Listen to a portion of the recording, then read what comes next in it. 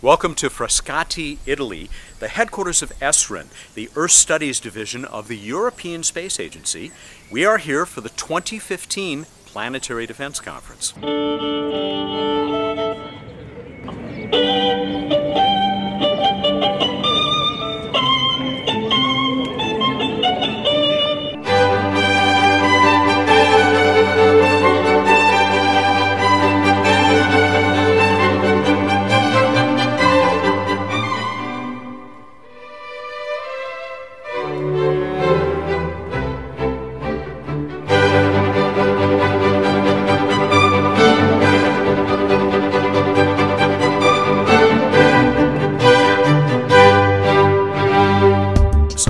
Again for this 5-day conference. Hundreds of presentations and posters from people, researchers and policymakers from all over the world, from many different disciplines, because everything is involved with the threat of near-Earth objects.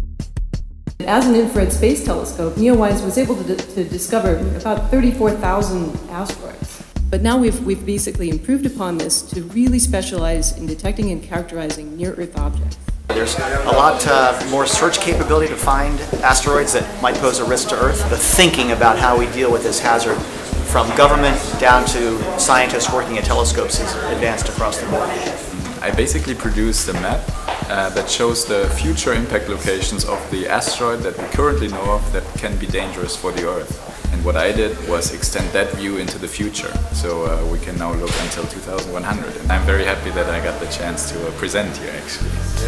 We've got a nice meteorite example here, and you can see this black area is the fusion crust, where the outside of the meteorite was essentially burned by the atmosphere. I'm Kate Howells. I'm here with the Planetary Society. All of you who are experts in various different fields contributing to planetary defense, consider these organizations as a resource for a coordinated global public outreach effort.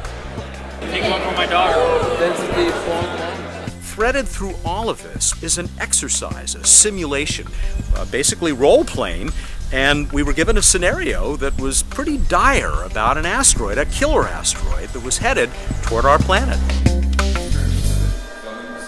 We tried to craft this in a way that reflects how this might be presented if it was a real threat. I just want to emphasize this is an exercise. You'll see it marked on those sheets. Any people who are webcasting this is an exercise. This is not a real threat, okay? The asteroid is roughly 140 to 400 meters across. It's predicted to pass very close to the Earth on September the 3rd of 2022, which is just over 7 years from now. The media group will be led by Dr. Bruce Betts, so if you could stand up, give us a big wave for those who aren't familiar with the work of Dr. Bruce Betts. I knew that was coming. I should have been ready for that. So the thing we keep hearing from the leaders of the conference is that this exercise, the simulation, it's just pretend. In spite of it being imaginary, emotions run pretty high. It becomes very dramatic. In all likelihood, we will need more than one launch vehicle to attempt the deflection. So all you're asking for is more money. I don't know. It seems to me that you guys are always got your hand out. Even the risk is only 1%. This object is not a local problem. It potentially could be catastrophic. 6 kinetic impactor deflection missions are about to be launched this month. The missions will reach there around March of 2020, and they need to deliver 20 millimeters per second to move it off of the Earth. There's a compelling evidence that the 6 launches not only will not be successful, they'll create more death and destruction. We keep hearing different numbers. We just heard earlier in the press release that it's 400 meters, or it could be. But now we're being told it's 250 at most. That makes a big difference. There's about 80 million people that could be impacted by this. Whose interests do our politicians serve?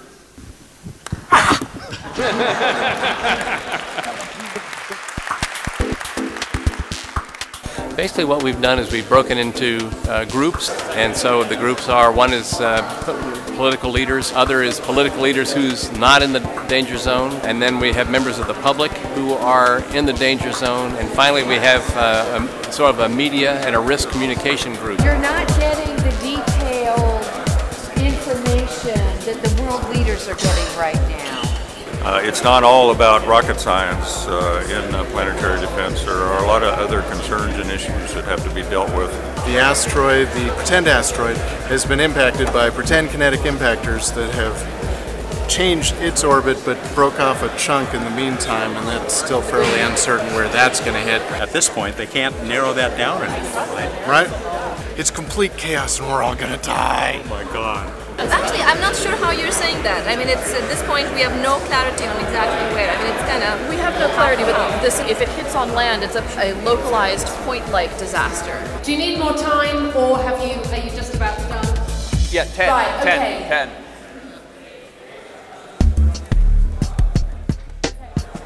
So I guess we stopped right before the asteroid actually hit. However, we know that it is going to hit in a very, very populated part of the world. There is a very fine line between making the situation better and making the situation worse. Sometimes doing nothing may be better than doing something, yes. Even though doing something feels better. So I think that was an important lesson for everyone involved. It's amazing how much collaboration, how many new projects and new ways of understanding come out of just the fact that everybody is in the same room.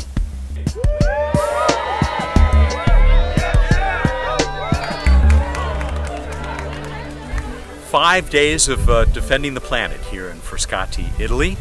Bruce, how do you think it went? I think it went very well. It's great to bring together all the different aspects of the near-Earth asteroid threat community, from finding to tracking to characterizing to deflecting to coordinating the international aspects of it all in one conference. Arrivederci. Ciao, Bella.